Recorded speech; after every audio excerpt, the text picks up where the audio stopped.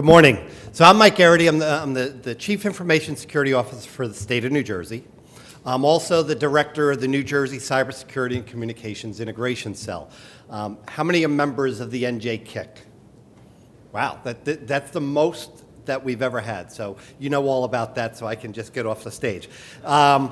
So in just about 3 years ago, May 15, 2015, Governor Christie signed an executive order creating the NJCCIC as the state's one-stop shop for cybersecurity information sharing, threat intelligence, best practices, and incident reporting. So we act as a clearinghouse for the state of New Jersey for cybersecurity.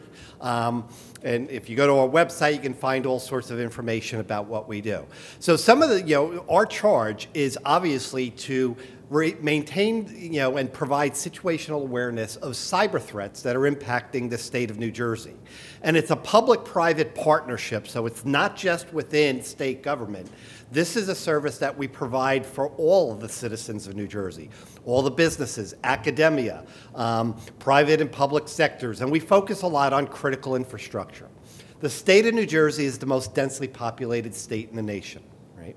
And it is the most digitally densely populated state in the nation as well. If you look at the infrastructure around here, up and down the turnpike, the threats, we realize are great.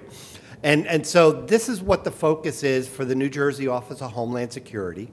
This is the focus of the NJCCIC. So 3 years ago, we started this NJCCIC and we started publishing bulletins, making people aware of the threats, providing best practices, and the like. About a year later, what we did is we transitioned responsibility for information security, cybersecurity within state government into the Office of Homeland Security and Preparedness and out of the Office of Information Technology. And the purpose for this is that cybersecurity is seen as so important in this state that we didn't want it to be a backseat issue within an IT organization. Information technology organizations are built and organized to make things run. And they're never-ending problems that they have to deal with, never-ending demands. And as a result of that, cybersecurity sometimes takes a backseat. Well, we didn't want that to happen here in New Jersey, so we got out in front of it. We moved cyber into the Office of Homeland Security and Preparedness. And it's part of our three-pronged approach as far as counterterrorism is concerned, as far as preparedness for disasters, and as far as cybersecurity. So that's our three main missions within the New Jersey Office of Homeland Security and Preparedness. And so the NJCCIC, if you've been on our website, you received our bulletins, you see that we're putting stuff out there on a regular basis. Our focus is on New Jersey. But we do interact with all sorts of other states. We have 44 states that are members. We have 24 countries that are members. We receive and share information with folks like Interpol and Europol and other groups of the sort. So we're pretty well structured, and we've grown from 6 individuals, 6 analysts back in 2015. Now we have a staff of 32. And we continue to grow because this problem continues to grow, and it's a bigger and bigger issue all the time. So one of my focuses as the director is on training and education. And I'm thrilled that Thomas Edison State University has a cybersecurity curriculum. There's a lot of other colleges and universities that are building cybersecurity curriculums. We do not have the trained staff members to handle cybersecurity today. And this is what this focus is about. Over the past year, the NJCCIC, we have our own cybersecurity training curriculum. We've trained over 1,300 cyber defenders and cyber investigators on things like computer forensics, the basic network intrusion investigations. We put on several courses that were intended to prepare people to take their CISSP, their Certified Information System Security Professional examination. And our goal is to continue that educational focus. Last month, or actually a couple of months ago, we sponsored and organized something called Girls Go Cyber Start. And the Girls Go Cyberstar Challenge was a national challenge focusing on high school females and providing them with an online challenge to get experience into what a career in cybersecurity might be. So online, you would do decryption and encryption. You would have to do basic coding. You'd have to do some internet investigations and the like. Stuff that we do in the real world of cybersecurity. We had 254 girls from New Jersey sign up, 168 teams from different high schools.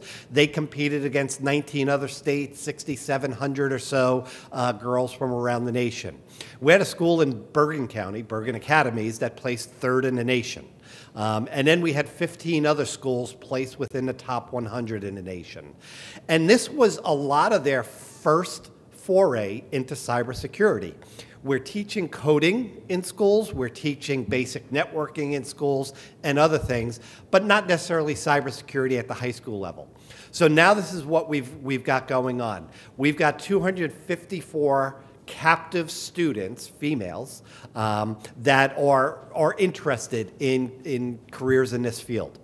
And so we're going to continue to expand that program within the K through 12 sections and continue to provide, training and education, not only to females in high school, but to males as well. And the reason we focused on females for this go-round was, if you look at the cybersecurity field, if you look into the audience, only 10% of the workforce in cybersecurity is made up of females. Okay, 90% is males. And so we wanted to provide that opportunity for females to do cyber in a structured environment where there was not that competition from males. And as I said, a number of the girls that came away from that experience now plan to pursue careers in cybersecurity. Similarly, in the NJCCIC, we have a pretty robust internship program. And so we have interns from various colleges and universities across the state. We try and keep about 6 every semester, 6 over the summer and the like. We'd love to have more if we had the space, but we got to find more space. So what we've done is we're really taking kids that don't have that experience in cybersecurity, may not have a background. We want math majors and physics majors and engineering majors and music majors to provide them with an opportunity. Cybersecurity goes beyond just penetration testing or ethical hacking. It takes all things. In order to be successful, we need creative writers for us to be able to put out our bulletins and publish our information so that individuals can understand it. Lay people. It can't just be bits and bytes for the technology people. So this is what we're trying to do. Out of our internship program this last semester, we have 2 college interns. One took a job at AT&T as a cybersecurity engineer, full-time. One took a job at Verizon as a cybersecurity engineer, full-time. One is going to the NSA. And what is interesting about those 3 is neither one of them were interested in cybersecurity before they came to the NJCCIC. So we need to open up the eyes of what this field is, what we do, and how important it is. And that's what we're trying to do. The threats that we have, we monitor what we call the Garden State Network. The Garden State Network is the network for state government agencies. So everything from the Department of Treasury to Labor, anything and everything with government agencies. It's the New Jersey Turnpike Authority. It's part of New Jersey Transit. It's just about every municipality and every county in the state of New Jersey. And when I say municipalities, if you were coming here today and you got pulled over by a police officer and they ran your driver's license, that connection from the mobile data terminal goes in to the Garden State Network and does a driver's lookup down in Trenton. And so this is what we're trying to protect, and it's a pretty wide network. We see on a monthly basis approximately 5 million attacks against the Garden State Network. 5 million that are classified as moderate, high, or critical. And the critical ones being that if they were successful, they would compromise the network completely, right? So we have 5 million attacks coming from all over the world. There are no borders as far as cybersecurity is concerned. Most of it is financially motivated, although there are also nation states and other individuals or other groups that want to hack into it. At the same time, We have 60,000 state employees. And on a daily basis, we see more than 4 million emails coming into the state of New Jersey to those employees. We're blocking 85% of those emails. So if you do the math, we're blocking quite a lot because it contains malware, it contains phishing information. So this is part and parcel of what we do every day. Our job in the KIC, not only to block and defend it and to investigate if things happen, is also to provide this information, share it out with the public sector, with the private sector, so that you are aware of the threats that we're seeing, because I can guarantee you if they're attacking us, they're attacking you with the same thing. We treat our Garden State Network, and I shouldn't say this publicly, especially if it's being taped, as almost like a honey network. It is something that we want to be able to share. We don't operate in a classified environment, even though many of us in the NJCCIC and Homeland Security, have top secret or secret classifications. We want to be able to share it. If we can't share it, then this ecosystem of cybersecurity is not going to work. Right? So the threat is real, and it's not only threats from outside, it's from inside.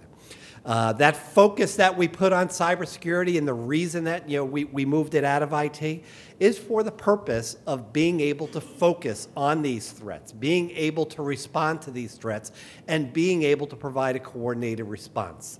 So some of the things that we're doing there. Right. I grew up, and there's the Colgate clock that's over there. It's analog in 2018. It was analog in 1961 when I was born, just a few blocks away. But this whole downtown area has changed. And to date, we've focused cybersecurity efforts mostly on protecting data. So we hear about data breaches every day. In the NJCCIC, we receive approximately 20 reports per week of organizations that have suffered data breaches impacting New Jerseyans. In the past year, about 4,500,000 New Jerseyans have been the victims of a data breach, and a lot of that is attributed to the Equifax breach just not too long ago. And so the focus on personally identifiable information and data has driven a lot of the regulatory environment, a lot of the cybersecurity efforts that we have. But in a few years, data breaches are going to seem pedestrian for the challenges that we have. You look around Jersey City and you see buildings. Just a few years ago, we started with iPhones and the first smartphones. Those smartphones turned into smart thermostats and smart doorbells and smart TVs, and we have smart homes today. And we're going to have smart neighborhoods. And we're going to have smart cities and autonomous vehicles. And we're going to have all sorts of problems that come along with those things. And the problem for us today is we're not really thinking about the security. We're thinking about all the benefits, the conveniences that it provides us. It's great that I can use my phone and turn on the air conditioning before I get home, or turn off the coffee pot, or do these types of things. But if you think of intelligent traffic systems, all of us came in today, and if you took the Turnpike, it was a mess. If you took 1 and 9, it was a mess. But intelligent traffic systems, as you're going to the Turnpike to Holland Tunnel, it tells you it's going to take approximately 45 minutes on a variable message sign. How do they know that? Well, that's data coming out of your phone, your Bluetooth, that's signaling sensors on the roadway telling you what speed you're moving at. And from that, they can take that telemetry data and predict how long it's going to take to get there. Right? Traffic signals are going to be coordinated and synchronized based on traffic conditions and other things that sensors are picking up. So these smart cities, if you will. But what happens when we have a problem with those sensors or those smart cities? One of the problems and one of the things that we're working on in Homeland Security is we're trying to take cybersecurity and converge it with Homeland Security and converge it with preparedness. Down in South Jersey, Forked River is the Oyster Creek Nuclear Power Plant. If the alarm were to go off, there are evacuation routes to get out of that Forked River area in Ocean County.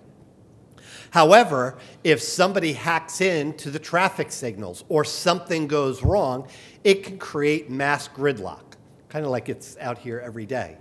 And if it creates mass gridlock down there, it can lead to mass casualties. So these are the challenges that we see in cybersecurity going forward. Not so much, I know I've been the victim of probably 20 data breaches from Home Depot to Target to OPM to all these others. Everybody has my information. The privacy is gone, Facebook has it, and obviously if I'm driving, somebody's picking up my Bluetooth signal and can track me. Those things are always going to be there.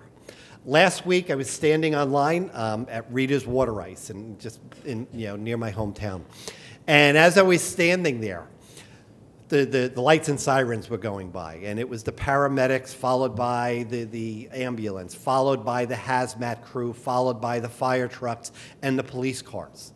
And today we have paramedics providing first aid and emergency life-saving situations to aid to individuals that are injured or sick.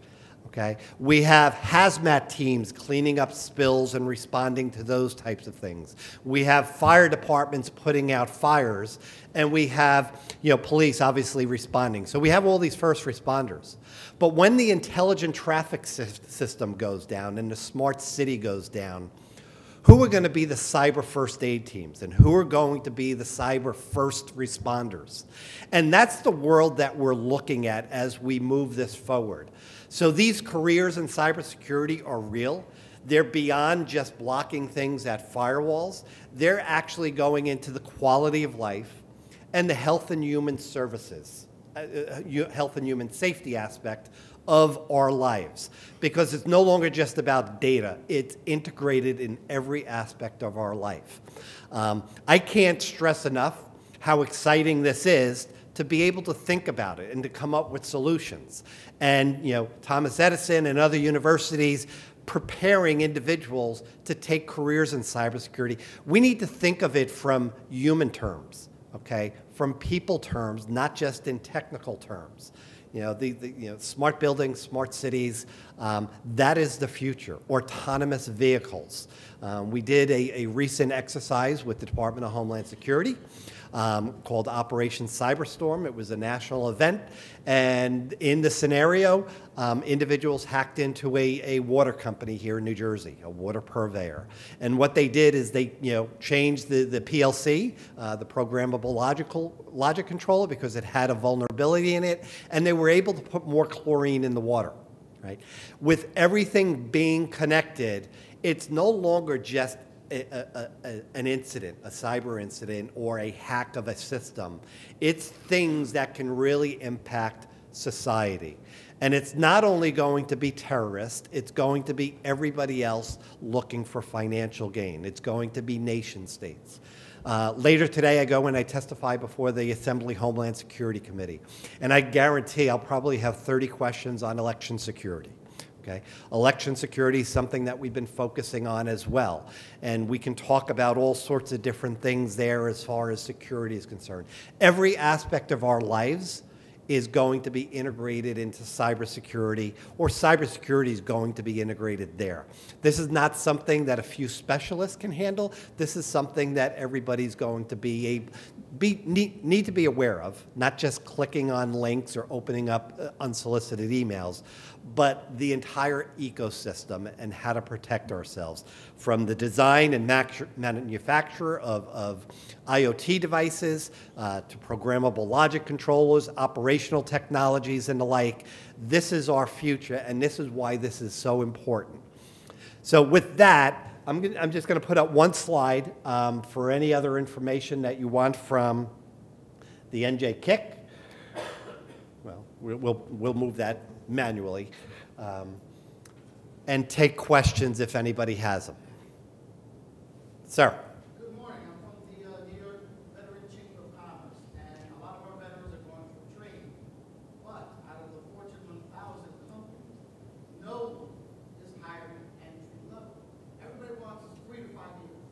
Now, guys get out of the service, they go to school, all they get is a security guard uniform or a plunger towards it. That's 8 years old. What are the mechanisms to get an entry level job?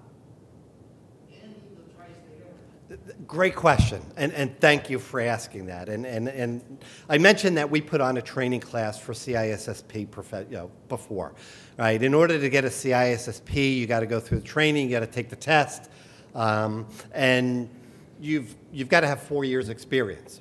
If you look on the job boards, whether it be LinkedIn or Monster or any of those job boards, they're all, there are 250,000 cybersecurity jobs that are being advertised in New Jersey. Not in New Jersey, in the United States. And 150,000 of those jobs are either requiring or preferring individuals that have their CISSP, which is fine, except there's only 75,000 CISSPs in the world. Right? So 250,000 jobs, 150 that want them, all those 75,000 are fully employed. And so you see a bidding war and a lot of competition for that small group, but there's no opportunity for those that are just getting into the field, right? And this is a problem. One of the things that we're trying to do, so I mentioned we have an internship program at the NJCCIC. I look at us as a feeder system for the rest of New Jersey. Our job is to provide qualified individuals, give them experience so that we can provide that out and they can go to the AT&Ts and they can go to the Verizons with real world experience. When people come to us and they do internships, they're not making coffee and folders and stuff.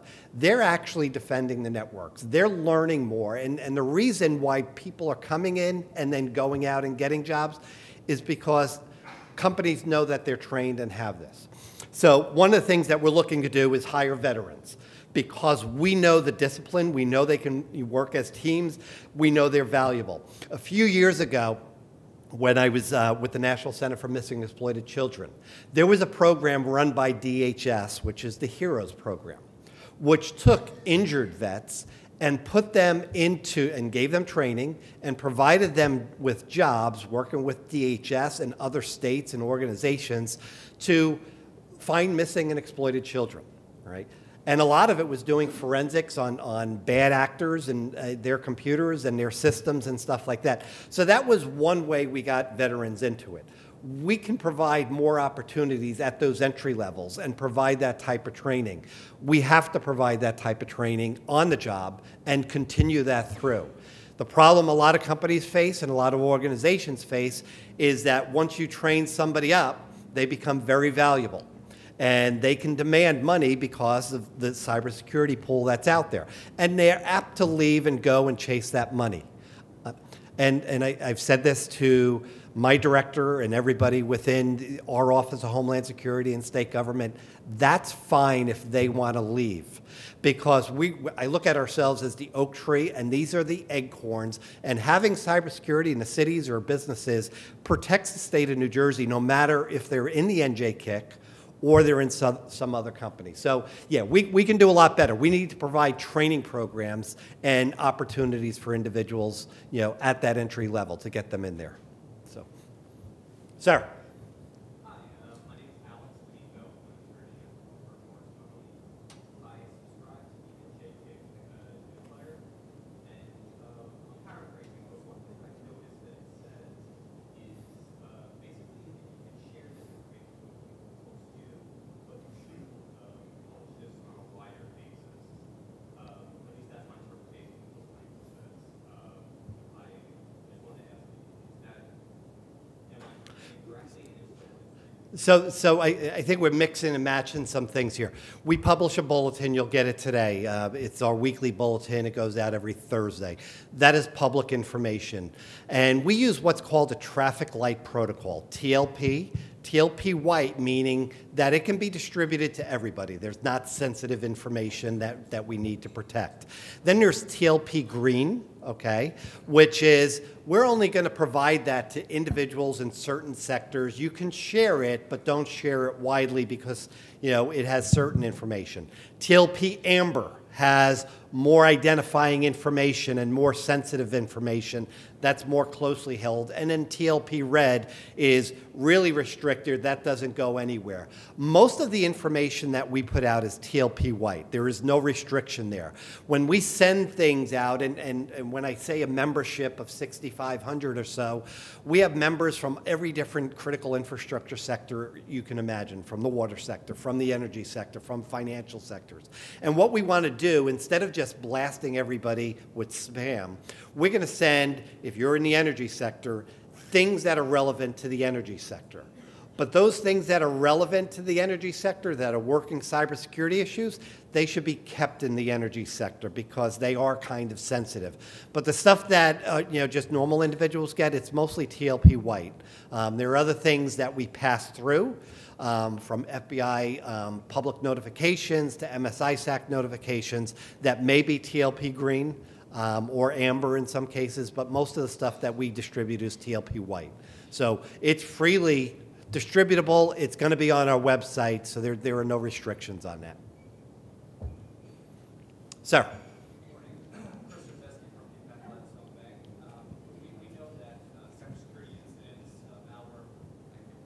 We know that cybersecurity incidents, malware, fraud, and whatnot have disastrous implications for individuals, families, small businesses in the state of New Jersey.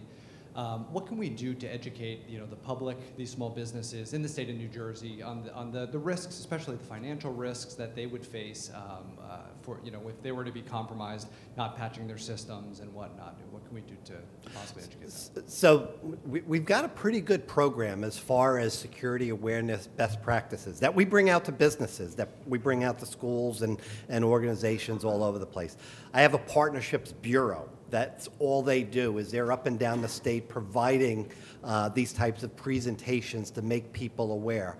Obviously, they can subscribe to the NJCCIC. We want to be that clearinghouse where we can provide relevant and insightful information for your customers, for the neighbors, for the whole community and stuff. So there's a lot of those things. You mentioned patching, okay? Patching is the wrestling match between the security organization and the IT organization.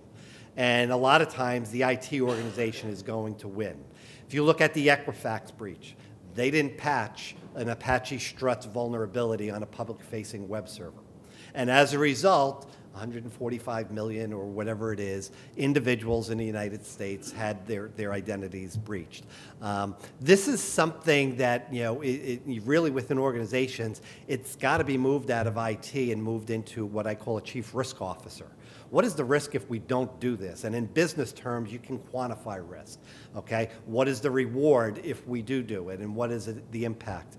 So there's a lot that we can do, a lot more that we can do. One of the series that we'll be starting relatively soon is an online series via YouTube and on the webinars and those types of things. We just started another campaign called Be Sure to Secure, which provides individuals with really common sense information on how to secure their, whether it be a Facebook account, a Twitter account, Instagram, or their home network and stuff, so that citizens will have this, not just big businesses or banks or others. Other questions? All right. Thank you for your time. Good luck going forward.